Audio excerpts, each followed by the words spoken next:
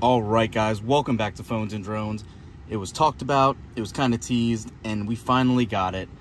The latest software version of 2022.20. It is that 0.9 release. So again, in total, this is 2022.20.9, and this brings Tesla Vision to the rest of the fleet that was still using LiDAR and all that.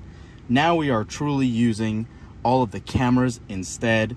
So as you can see on the new release notes, your vehicle is now running Tesla Vision. It will rely on camera vision coupled with neural net processing to deliver certain autopilot and active safety features.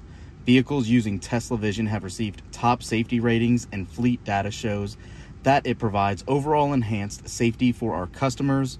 And then it says, note that with Tesla Vision available, following distance settings are from 2 to 7 and auto steer top speed is 85 miles an hour. So a quick call out. This was causing some people to be a little upset because prior top speed was actually 90 miles an hour. And depending on your location, this could be a little bit of a hindrance of 5 miles per hour when set to auto steer. So not the best, but again, this could change in a future software update. They could just be testing this out, making sure everything works great, and then going up to that 90 miles per hour threshold as well.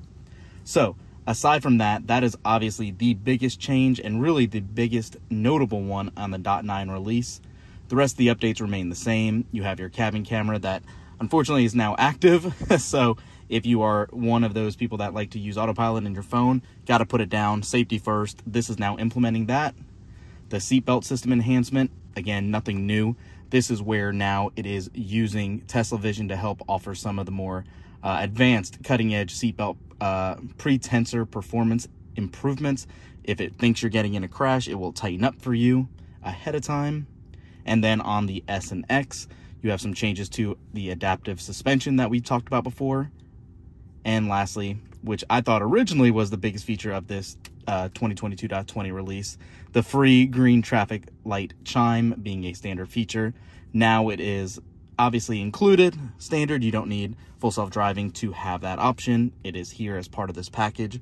Again, as typically said, Teslas do keep improving over time, and some of these improvements are great.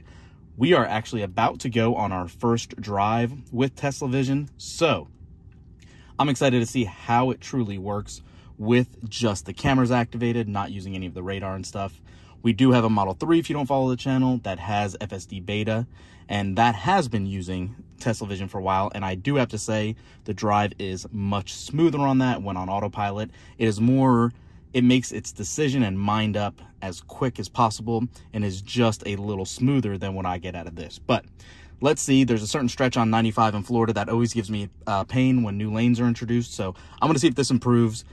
Thumbs up this video, guys, subscribe to the channel. And as soon as we have some feedback on this new Tesla Vision or a Model S refresh, we'll make sure to let you know. Thanks for watching, guys. We'll catch you in the next one. Peace.